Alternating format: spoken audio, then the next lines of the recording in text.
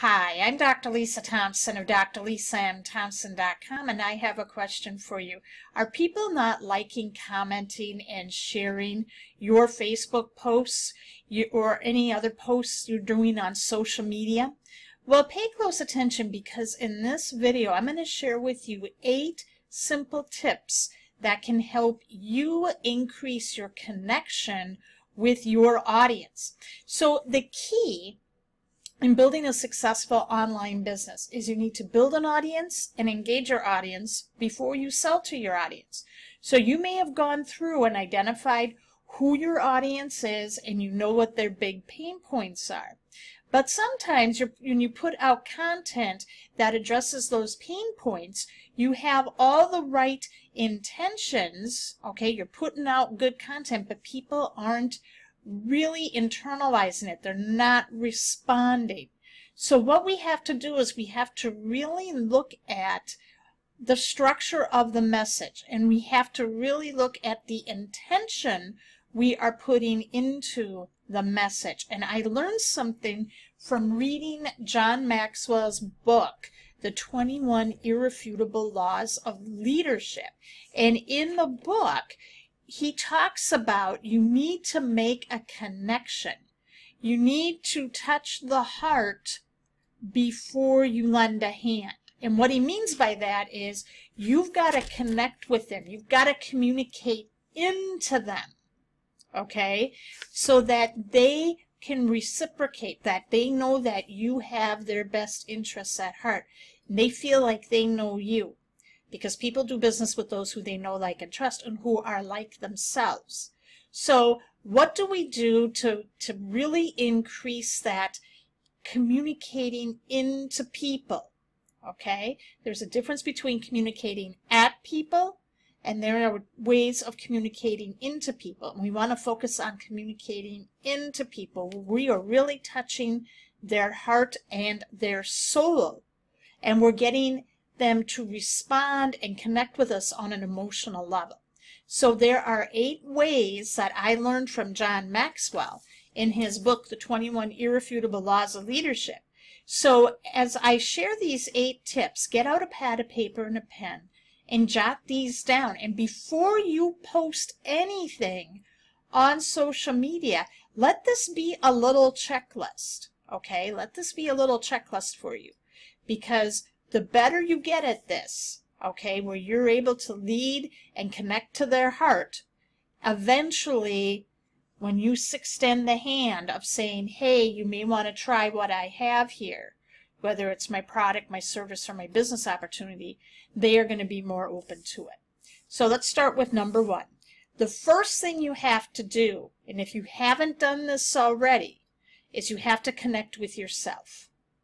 You have to connect with yourself, because who you are is what you're going to attract. So you have to know who you are. And I learned this in 2014 from my very good friend and successful home business owner, Diane Hockman, who's been in the industry for 20 years. And she taught me these 4 questions, and I am so grateful that she did. Okay, and these 4 questions are going to help identify and give clarity to who you are. So, number 1, who are you? Number 2, what do you stand for? Number 3, who are you fighting for? And number 4, where are you going? Okay, you have to have a vision of who you are and where you're going, because people are going to buy into that vision. When you think of some of the most successful people, all right, why do we watch people like Rocky Balboa on the main screen, or a Luke Skywalker, or we're inspired by a Mother Teresa or a John F. Kennedy?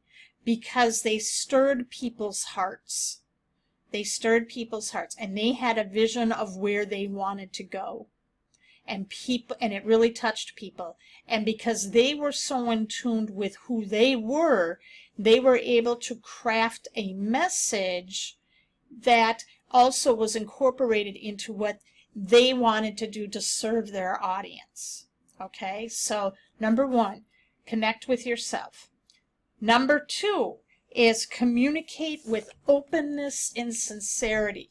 So often what I see on social media is people do things where they're flashing cash, they're flashing off big opulent lifestyles, okay? Or if they don't have it, they'll sit there and take pictures of of these, you know, the big mansion, the big boats, thinking that that's what their audience is looking for. And really it's not. Or they'll share updates of people who, you know, they go to a live event and they share the big stories of someone who made $100,000 in 6 months, or they went in and they got this huge result in a short period of time. Sometimes that works against your audience, because sometimes the little victories are going to resonate more with your audience, such as, you know, the person who lost 2 pounds, okay, with a weight loss shake, okay, or someone who's just started their business and they acquired their first customer, or they made their first $50 commission. That's going to have more staying power, okay? Why? Because it is openness and sincerity. You see, if we are communicating in a way that is not authentic, and we are promoting something that's almost too good to be true, you know, you're not going to get the good results. You want to be open and you want to be vulnerable. And that means too sharing your story in your journey, not always the huge successes, but sharing the struggles. Now, what you don't want to be doing is complaining. There's this fine line where you don't want to sit and turn your social media into a place where you're complaining all the time too. That's the other thing, is that you can be almost to the point where you're revealing too much information and you turn your Facebook into a personal diary. There are certain things that your audience needs to hear from you, and there are certain things you do not disclose, okay? But if you want to share your story and sharing about the challenges that you had when you first got started, you can talk about how you overcame those. What were the distinctions that you made that helped you overcome the obstacle? Maybe it was with losing weight. What did you learn to do that made you shift to start having permanent weight loss? Okay, so that is number 2. Number 3 is know your audience. This is huge. And so what you want to make sure is you want to know your audience well. You want to know what the buzzwords they're using. You not only want to know their problems, you want to know what do they fear and what do they dream about. What is really something that they aspire, okay? Do they aspire, could this be like the dream, the mother who doesn't want to, you know, the first time mom who is just scared to death to drop her child off the first time at daycare after maternity leave, and her dream is to be able to be home so that she can witness all of the milestone moments that her child's going to have, those first steps, first word, first tooth, you know, take them to school, be home and cooking them a home-cooked dinner, okay? Those are some dreams that really matter to people. A lot of times the dreams aren't having the $1 million home or the $1 million mansion, or having, you know, going out on yachts or sports cars. Sometimes it's very, very simple. So you need to know your audience. And number 4, you want to live your message. Okay, so you want to be, that's where it comes back to number 1, connecting with yourself. Okay, you want to make sure that you're putting content out that not only, excuse me, that that not only serves your audience, but it also communicates your message and what you're about and how you're going to help people and make an impact on the world. All right, because it's about a message to market match. And if you are, you know, if what you're promoting you don't believe in, People are going to sense that. Okay, so you've got to be living your message. So that means practice what you're preaching. So if you're promoting a weight loss product, are you using that product? Are you getting results with that product? What are you learning on your weight loss journey as you take this product? Okay, that's living your message. Number 5, go where they are.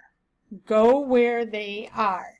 That is a method, and so that means when you're looking at your, when you're defining your audience, how do they best take your communication? Okay, some people, they're not real big at looking at, reading long posts. Some of them are very visual. They like interaction. So Facebook Lives are probably going to be one way that, to connect with your audience. People love that interaction. Or is it someone who loves visuals, infographics, images? So you have to sit and think about what is the primary way your audience likes to receive information.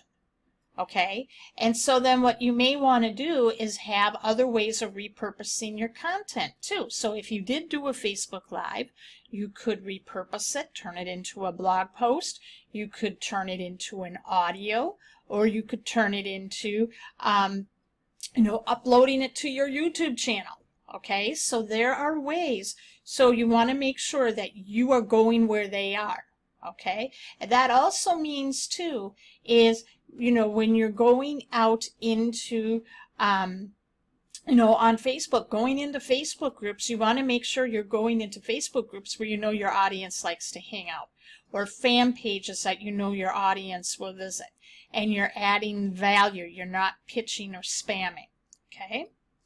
Number 6, focus on them, not yourself. So again, we mentioned this earlier. So when you're talking about sharing your struggles, sharing your story, or sharing the stories of others, like if you're at a live event and you share a story of someone who's overcome an obstacle, you want to make sure that it is focusing on them. So that's why knowing their big, the big issues. So when you're at a live event and you're noticing that, that a lot of, maybe first-time moms are having success, okay, and they share their story of what they did, those are the stories that at a live event you want to make sure you're capturing down and taking notes.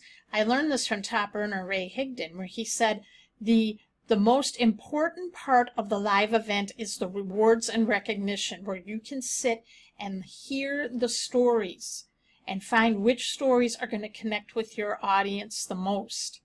The other part is if you get magazines or you look at your company's, Facebook page or in their Facebook groups, and they're recognizing people, and there's a story that a featured member of the month that would resonate with your audience, make sure you take note of that and you promote that type of content, because that is going to help reach people as well.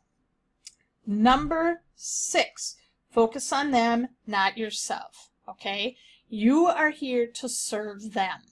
And the other thing to do too, and I love this because I had a huge breakthrough. I used to have huge phone anxiety when I would have to try to call and follow up with people, because number one, I'm 50% deaf, so it's real hard for me to hear on the phone a lot.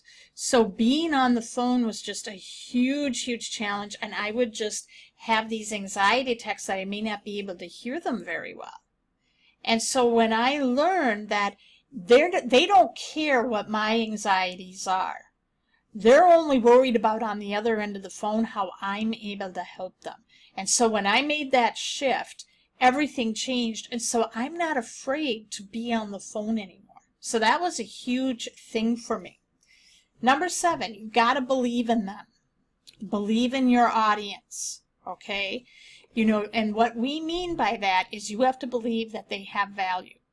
You have to believe that they have goals and dreams that are noble and worthy. And that means not to belittle them. So when you are prospecting and you're reaching out and you're talking to people, you're seeking out conversation, over conversion. What you're doing now is you are able to find out what matters to them. And you really structure content around that's going to serve them. And you connect with them. And you let them know, hey, that is a huge, if that's what matters to them.